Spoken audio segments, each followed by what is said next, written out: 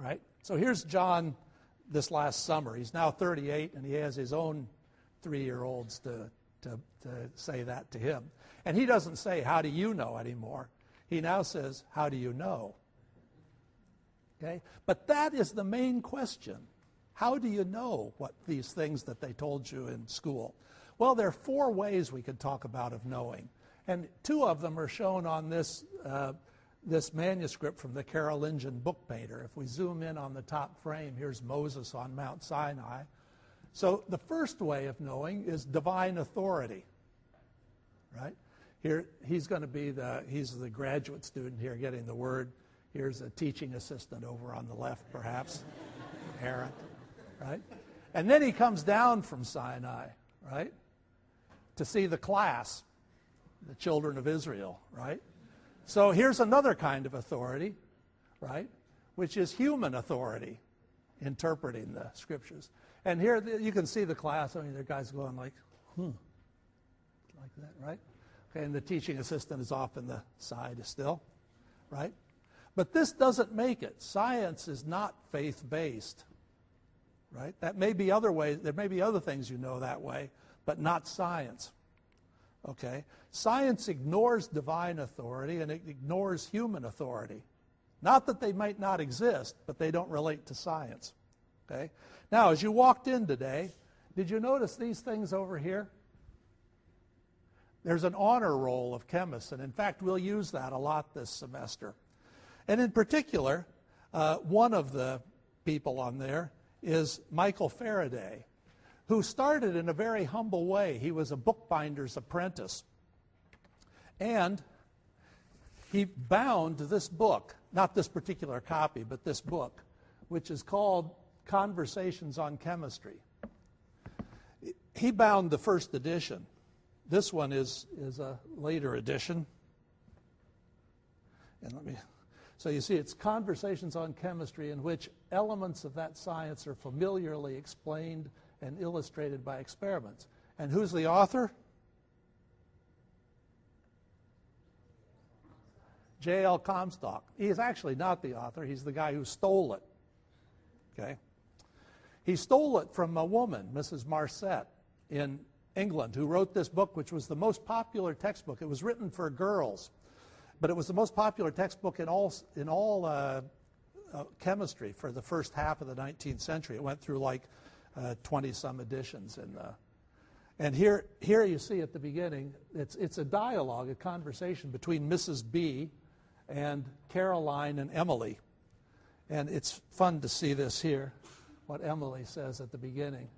To confess the truth, Mrs. B, I'm not disposed to form a very favorable idea of chemistry, nor do I expect to derive much entertainment from it.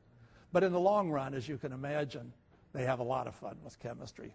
It was a wonderful book, and still is. But he was binding it and read it. And look what he says about this as his introduction to be the leading experimental scientist of the 19th century.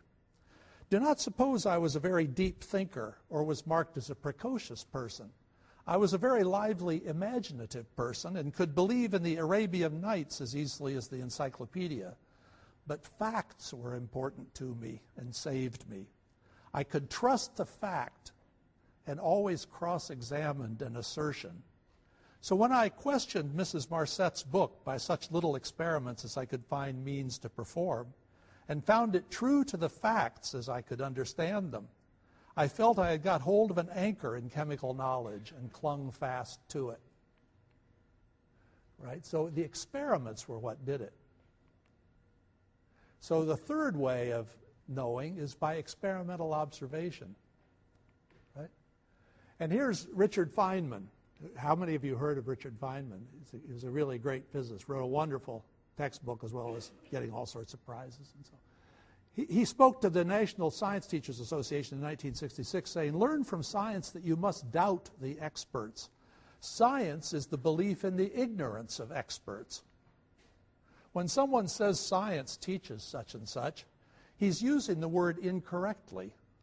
Science doesn't teach it, experience teaches it. If they say to you, science has shown such and such, you might ask, how does science show it? How did the scientists find out? How? What? Where? Not science has shown, but this experiment or this effect has shown, right? Now, why do we quote Feynman? Because he's an expert. Wrong. Okay? Though literally, expert, the etymology of expert is it means someone who has done experiments. Okay? We quote him because what he says makes sense. Okay? So logic is the fourth way of knowing things. So the two ways that we know things in chemistry or in science are experiment and logic. And the lecture is a little bit more focused on logic, and lab is more focused on experiment, and you get an unbalanced view if you do one without the other. Okay, so modern science got underway in the 17th century. There's the 17th century, 1600 to 1700, right? And 1638 was when New Haven Colony was founded, and 1701 was when Yale was founded. So that's when everything got underway, just when this enterprise was beginning here. Okay? Here we are. Okay? If you go back 100 years, you get to quantization by Planck, and we'll talk about that. And if you go back another 100 years, you get to Lavoisier and oxidation, and we'll talk about that. And if you get another 100 years, you get to Newton and gravitation, and we'll talk a little bit about that. And if you go back a little more than another 100 years, you get to Copernicus and the revolution of the heavenly bodies, and Columbus and navigation, and Luther and the Reformation. And these things all have something in common, right? As Robert Hooke wrote, the 17th century, his age, was an age of all others the most inquisitive. All these things have to do with people inquiring into how people know things and finding out new things. Okay? And in particular, an important figure was Francis Bacon and his Instauration. Now, you may not know the Instauration, so let's look at that. Here's Francis Bacon. There are his years. He was Elizabethan and Jacobean. He was almost exactly contemporary with Shakespeare and with Galileo.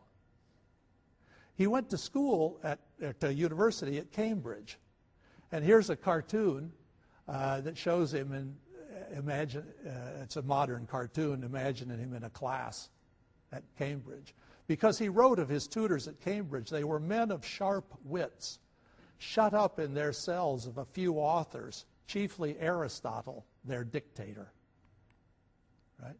All the philosophy of nature, philosophy meant science in those days. All the philosophy of nature which is now received is either the philosophy of the Grecians or that of the alchemists. The one is gathered out of a few vulgar, that means common, of course, observations, and the other out of a few experiments of a furnace. The one never faileth to multiply words, and the other ever faileth to multiply gold. Okay? So here's the book he wrote, The Instauration. That's the frontispiece for him. This picture's from the Beinecke Library. We went down, got a picture of the book. Okay, notice it was published in 1620. What else happened then?